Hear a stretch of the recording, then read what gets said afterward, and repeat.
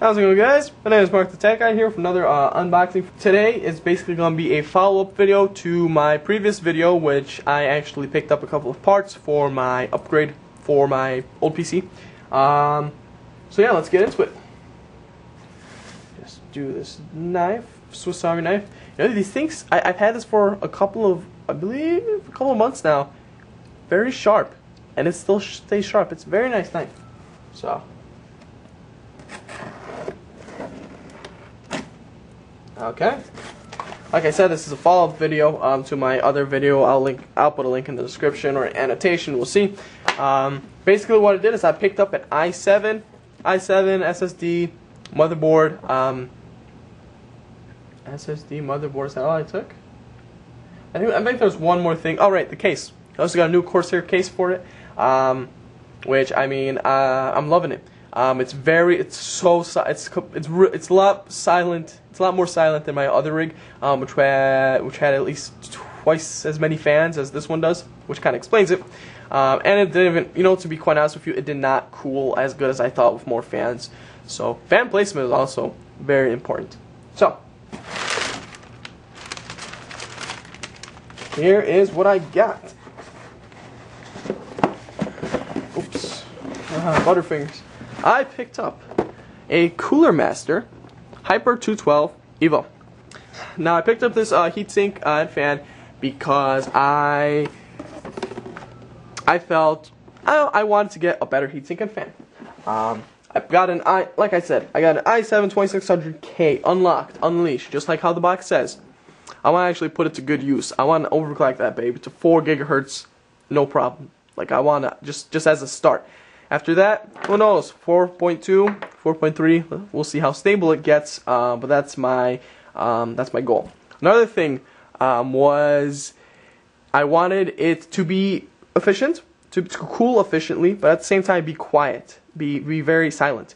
Like I said before, my new case, when I turn on the computer, I barely hear anything. It is super silent, and I love it. Now, when I was picking out this this heatsink, actually, there is another model. It's cooler. There's a Cooler Master Hyper 212 Plus, I believe, and it's basically the older version of this one. This is the newer version, EVO. It has it looks like it has better fan design, probably to pull in the air better, as well as the fins, the fins to actually disperse the heat. Looks like they did a better job of that. And yeah, I mean, I've read a lot of good reviews about it. I went on some websites, overclocking websites specifically, where they had, you know, charts and everything comparing this device to other devices. And this one is actually pretty nice because from what I've read and compared, it cools very well. Not only that, but it's also silent. So that's a plus. I like that. I like when it's silent, but it cools as well. There is an older version of this. It's the Cooler Master Hyper 212 Plus. Which basically, I mean, the main difference is the EVO. It looks like the fan blades were designed a little better, so it's like more curve. I guess it's just made so that it pulls in the air better, as well as the fins. They look like they can actually disperse the heat a lot better than the older version. So that's always a plus as well. Like I said, I went online and I actually looked up a lot of reviews on this. Went on some overclocking websites. I believe there's a a cooling website specifically where they do a lot of charts and comparisons with like heatsink, not only air cooled but water cooled. I'll probably put a link in the description. And yeah, I mean, I'm pretty stoked about this. Another thing I picked up in addition to the fan, which I think is a must for any kind of if you're going to be doing any kind of overclocking, or actually not overclocking, but changing out your heatsink fan, anything like that. This is a must. For starters, thermal paste. Don't go with the cheap crappy stuff. Get the nice good stuff. Arctic Silver 5. 99.7% silver compound. It's great. It does wonders because what it does is actually between your processor and the heatsink, there's actually going to be if you don't put any of this stuff in there, there's a gap of air. And as we all know, air isn't a good, it doesn't transfer heat very well. So what we do is we actually pick up some of this stuff, slap it on our processor, slap on the heatsink, and bam, you get a nice connectivity. The silver allows it allows basically the warmth coming off the processor to transfer very easily onto the heatsink, which then goes to the fins, gets dispersed by the fan, and there's your basic cooling.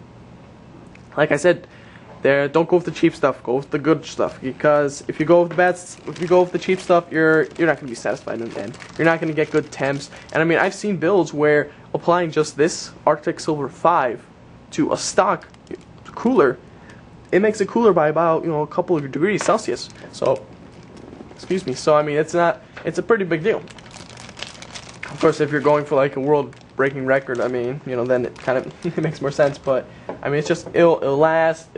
It's good for your processor, keep it nice and cool. It's just good. Next thing I picked up was some Arctic Clean. I don't know how many of you guys actually use this stuff. Usually most people, to get the old thermal paste off their processors, they use just normal rubbing alcohol and towels, like a paper towel. Now rubbing alcohol is good. I mean, this is basically alcohol with a couple of additives put in there. So it's basically going to do the same thing. However, the paper towels, don't use paper towels. Use microfiber, because the paper towels actually leave little bits of fibers onto the processor. And I mean, it's just, you want a clean surface when you're reapplying thermal paste and reapplying your heatsink. And with this, you'll get there. With stage one, this will actually get rid of the thermal paste, so you'll be able to wipe it off really easily. And then this is the thermal surface purifier, which actually I believe it has like a orange scent.